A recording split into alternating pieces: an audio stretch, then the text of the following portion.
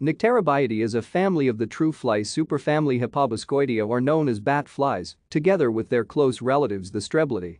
As the latter do not seem to be a monophyletic group, it is conceivable not to unite all bat flies in a single family.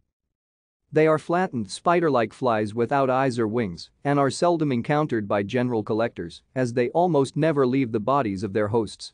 Both males and females take blood meals, thus they qualify as real parasites. Most species are highly host-specific. The family is primarily found in the Old World tropics. A few of the 274 known species occur in the neotropics and in Europe.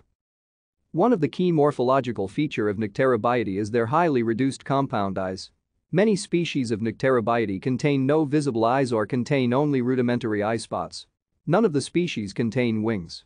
They have backward folded legs that resemble those of spiders and a dorsally inserted head. Thank you for watching. Like and subscribe if you would like to view more of our videos. Have a nice day.